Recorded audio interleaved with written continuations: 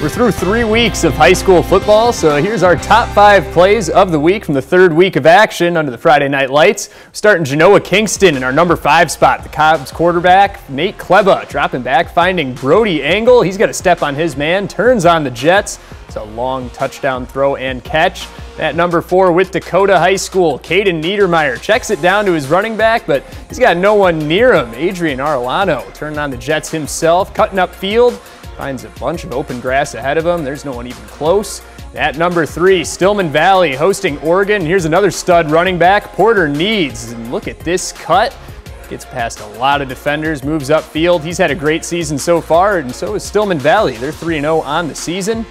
At number 2, I don't think this guy's been covered all season. Mark Harris of Boylan connects with Connor Dennis for a long touchdown pass, and this was a crazy game. On the other side of it, our play of the week, Belvedere North's Nick Winters, the linebacker, grabs that pick on the deflection, takes it all the way back for the pick 6. What a great week of high school football.